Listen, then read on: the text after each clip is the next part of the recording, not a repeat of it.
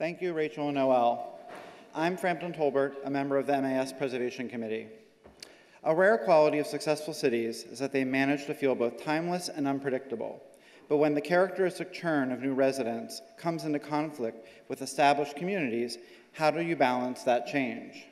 In the next series of discussions, we'll unpack the concept of displacement. We'll also examine the rise of new mechanisms like community land trusts that seek to protect neighborhoods from individual, cultural, and commercial destabilization. And later we'll hear from a collective of urban planners called Black Space, who are leading an effort to protect historically Black neighborhoods and cultural assets.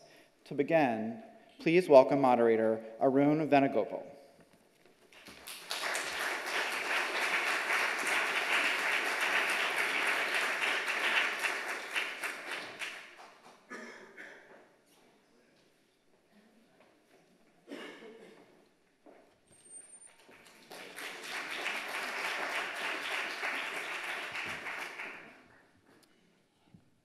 Hello, audience, and welcome to the Combating Displacement panel. Let me introduce my panelists here. To my left is Robert Ogilvie. He is the Oakland director at SPUR, stands for, I don't know if you use the expanded version, but it's the San Francisco Bay Area Planning and Urban Research Association, or is that like an antiquated thing? It's like, no, like that's KFC good. or something? Yep. Oh, okay. Previously, Robert was Vice President for Strategic Engagement at Change Lab Solutions. He served as a faculty member in the Department of City and Regional Planning at the University of California in Berkeley, and he's a consultant to many city and county governments and nonprofits. And he also went to Columbia, am I right? Correct. Okay. And to his left is James DiFilippis. He's a professor of urban planning at Rutgers, and he has a focus on issues spanning community organizing and development, as well as urban policy and affordable housing. He's written extensively about CLTs, community land trusts, which we'll talk about, and how they may be developed and deployed to optimize neighborhood, city, and collective transformation. Please welcome our panelists. All right, so let's start broadly here. We're talking about combating displacement. Let's just set the term here. What exactly is displacement? Why do you think we care about it right now? Well, I mean, normally when we talk about displacement, we're talking about an involuntary move, right? This is not people making a decision that they want to relocate for life or employment reasons, but you know, have to relocate because either their building has suffered enough disinvestment and decline that it's become almost unlivable to them, or unlivable sort of full stop. Or conversely, the other side of the same coin is rents go up dramatically and they can no longer afford the price of rent. There's a whole sort of universe of indirect displacement which gets, you know, a little bit fuzzy, and the boundaries between voluntary and involuntary are maybe not completely like hard and fast in terms of the moves that people make. But broadly speaking, when we're talking about displacement, we're talking about involuntary movement, people being forced out of their homes. So is this a perennial problem, or is this something that we're only paying attention to now, or is it actually getting worse now? Well, go ahead. In some places, it's definitely gotten worse. In some places, it's not a problem. Mm-hmm. And in places that have strong economies, in places that well-educated, well-to-do job seekers are moving to, places in which the housing supply production is not keeping up with the new demand, it's definitely a problem. But there are many American cities where it isn't a problem because those criteria, those conditions that I just described don't apply. Right. So, go ahead, James. I mean, we've obviously had displacement in the past, right? I mean, we all remember the period of urban renewal after World War II and all of the forced movement of people that entailed. You know, whether it be kind of eminent domain for roads or just you know, performing arts center on the Upper West Side or whatever. You know, so we've done it before. What makes our current period a little bit different is that the public sector is only indirectly part of the process. and it's a set of processes driven primarily by private sector actors, whereas in the post-World War II period, it was driven overwhelmingly by the public sector. So something I heard a lot during the Bloomberg years was that displacement is a good problem for a city to have. In a sense, it validates the attractiveness of the city, and that if you're going to have problems, it's one of the ones you prefer to have. What do you make of that? That is not factually incorrect. But, how's that? But Michael Bloomberg could afford to say that. That is not factually incorrect either. So yes, but it's still a problem. It's still a problem. And it's one that we're here to, we at SPUR are trying to figure out how to deal with. It is a problem for the people who are being displaced. It is a problem for the city in which the displacement happens, because so often the people who are being displaced play such an integral role in the fabric of the city, in the economy of the city.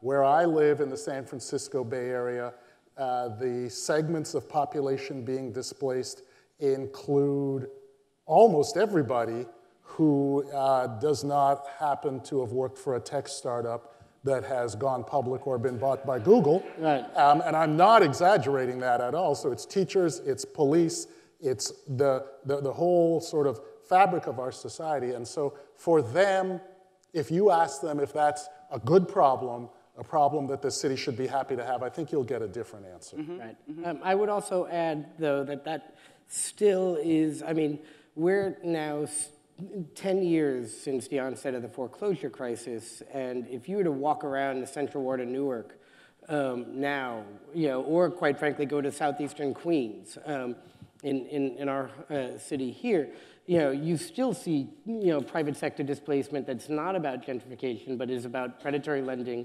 driving people out of homes. And so, the displacement that Bloomberg was talking about and that Robert was sort of referring to is the one that we talk about most often, but it is not the sum total of displacement in our time. Like, we did go through a very aggressive displacement of low-income people not that long ago.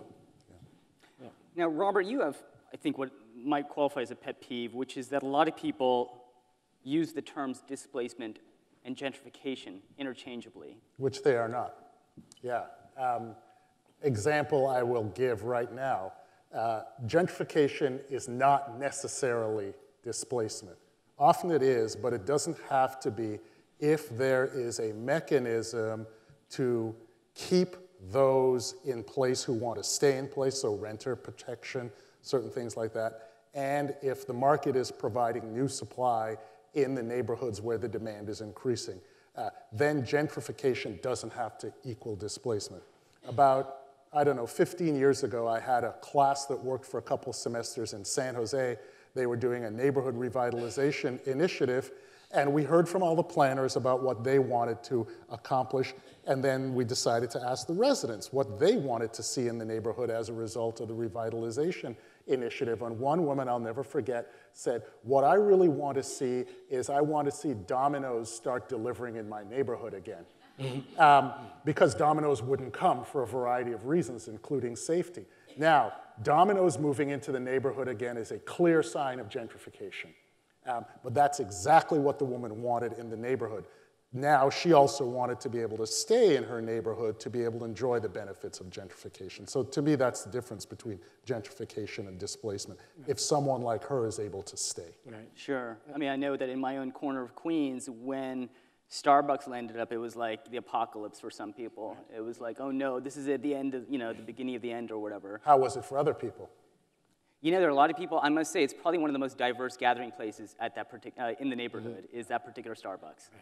I would say, and I'm not sure that we need to debate sort of the semantics of gentrification, because that isn't that helpful, and I'm an academic, and I have seen enough semantic debates.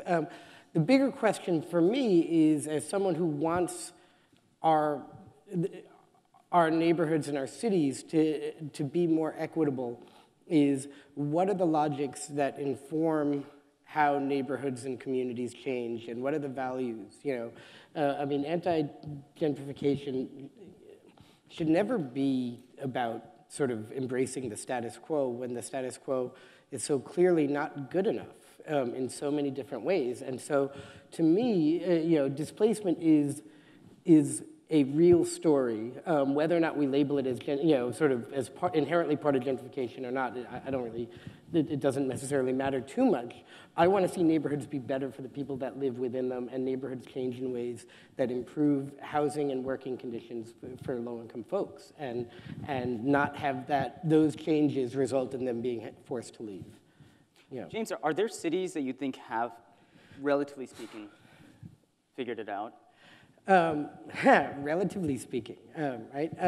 No. Who's better? Who's better? Well, I mean, I take Robert's point and Mike Bloomberg's point that we sort of referred to earlier, that on some level, all of the cities that are that have had booming economies in the 21st century are dealing with, you know, these forces, right? And that the cities that tend not to be dealing with displacement from neighborhood improvements are the cities that, quite frankly, are still struggling with population loss, right?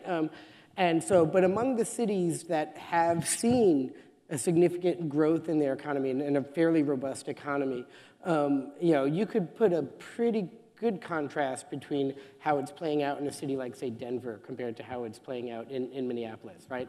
Where, you know, as two sort of second-tier cities, and I'm a native New Yorker, and I still live in New York, and so anything that's not here is a second-tier city.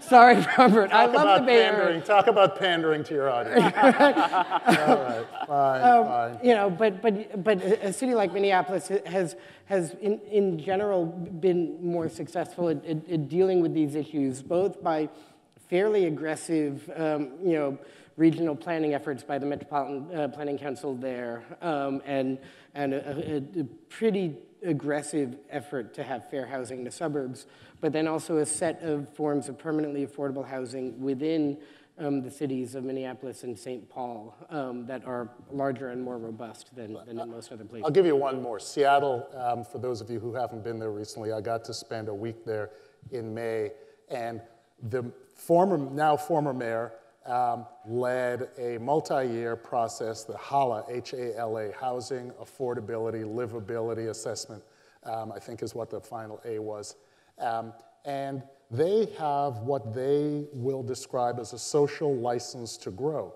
People are not entirely, because you'll never get entire, but largely supportive of a growth agenda there that they have had input into shaping, that they feel is growing for them and not over them or to them. And so Seattle, in the Bay Area, we talk about Seattle a lot because the population is halfway between Oakland's 400,000 and San Francisco's 800,000. And they're adding about 10,000 housing units a year, which is really big for a 600,000 city. Mm-hmm. Amazon, which used to be headquartered in a nondescript suburban office park, has moved right downtown to a new neighborhood that's just north of downtown. They have moved 30,000 employees into an urban campus, and a quarter of those folks walk to work. In Seattle, that is considered to be genuinely a good thing, and there are parts of town which were decrepit, which have really come to life, and working together with a number of community benefit corporations, community development corporations, the city agency. It's not perfect, but things are being spread around, and the displacement pressures there are lower than they are where I am. So I was going to go to a question from the audience, but since you brought up Amazon, is there any way for a city that's trying to court Amazon right now to be to not be pro-displacement by doing that? So the mayor of Oakland asked us to help with Oakland's bid to get Amazon to come, and we responded that we thought that was a waste of time, and she said, that's why I want you to do it, and not the city. So the Bay Area is putting forth 2 regional bids. There will be no tax cuts. There will be none of those sorts of things. And what we're saying is everyone else is headquartered here. They're headquartered here for a reason. We've got the talent. We have the sort of urban fabric that you like. It will be a smart decision to come here. Right. Whether that works or not, we'll soon find out. Right. But I think that that's the approach we're James, taking. can you imagine being a community activist and an anti-displacement activist in any city and welcoming Amazon? I mean, I think it really depends on the city.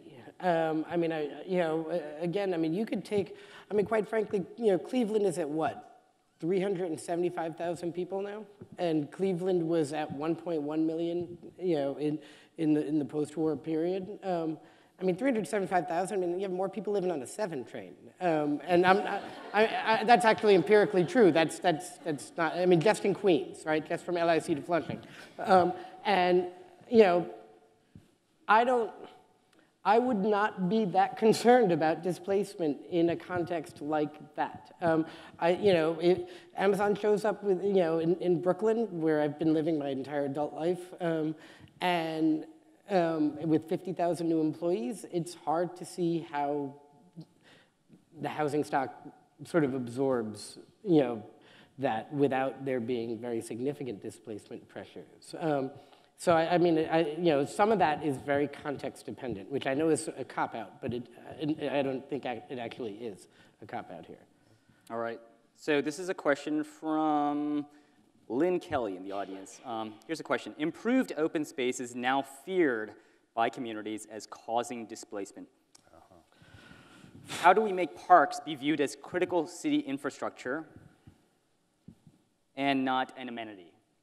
What happened in Seattle and what I saw happen many years ago in Long Beach with bike lanes taught me that involving community in the planning process so that open space amenities are built for people in the way they want them, that provide the type of recreation and transportation opportunities that they need. That's the clear way to do that.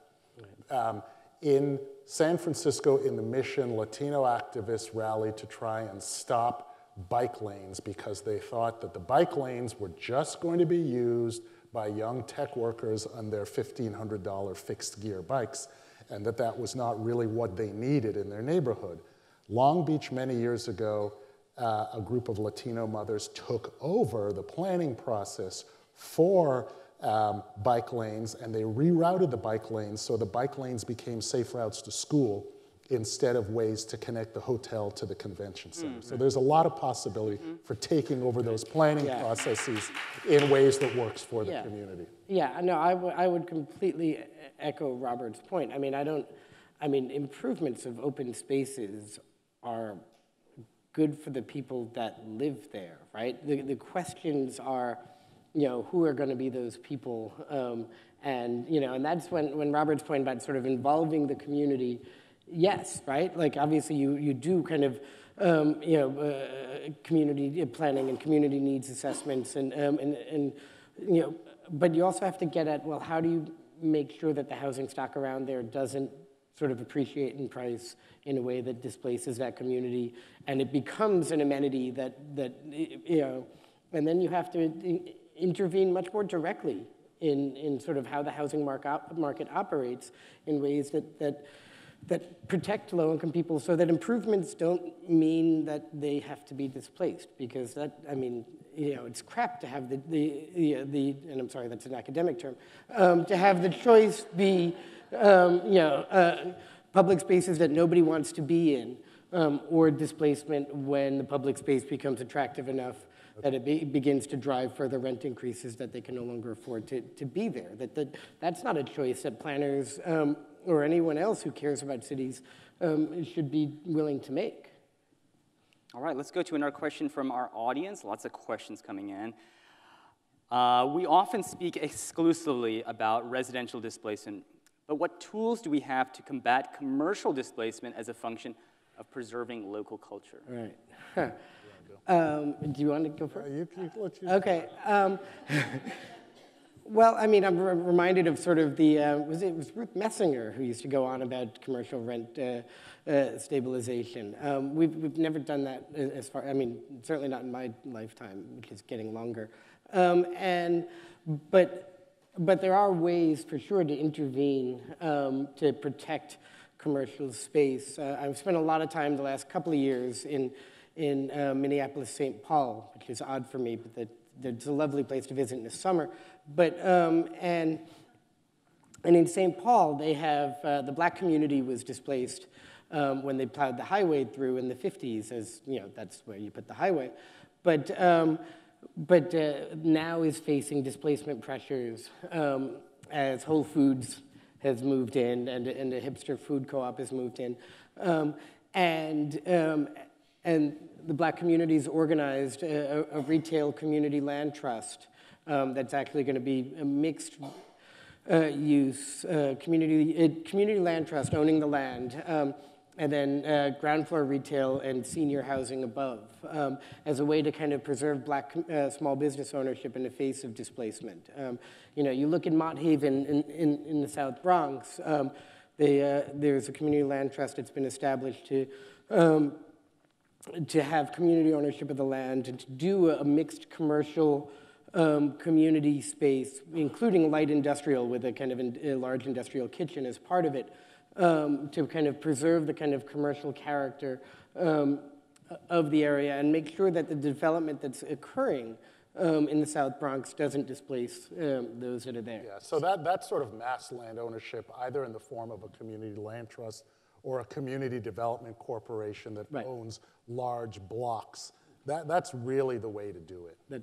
Okay, now, so let's just define this for people who are still unclear. What is a community land trust? How does it work? A CLT, community land trust, is a situation where the land is owned by a not-for-profit entity, and the improvements on the land are owned by some other entity, whether it be individual homeowner that owns the house, or a corporation that has a multifamily rental property, not-for-profit corporation, or even a for-profit, or commercial space, or no improvements on the land if you're doing it as a community garden, which is an improvement on the land, but it's not a built-form improvement on the land.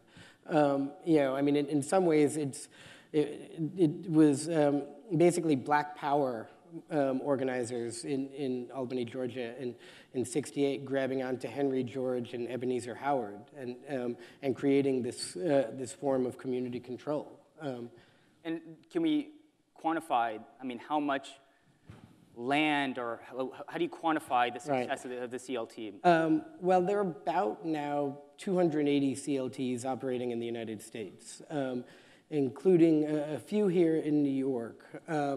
Where are they in New York? Well, there's Cooper Square that's been there for a number of decades now, and now two new ones. One in East Harlem, El Barrio, the East Harlem El Barrio CLT, and one in Mott Haven, in the South Bronx, and it's a fairly small form of intervention at this point, because it is a little bit clunky to work with, and because the subsidies it's so upfront subsidy heavy to acquire the land, but then once you've done that, you don't have to re-subsidize it, right? Like, it's not like, a Section 8 contract that a landlord gets that every 10 years or 15 years or 20 years, you have to bribe the landlord with increasing payments to get them to stay in the affordable housing program. And Robert, is this something that's taking off in Oakland or the surrounding? There are a number of community land trusts in Oakland. People have looked at them over the last couple decades more with an eye on stabilizing communities in place. Right. And I would say that there, again, given the small number and the relatively small size, for stabilizing residential communities, it's been less of a successful model than maybe for commercial. Right.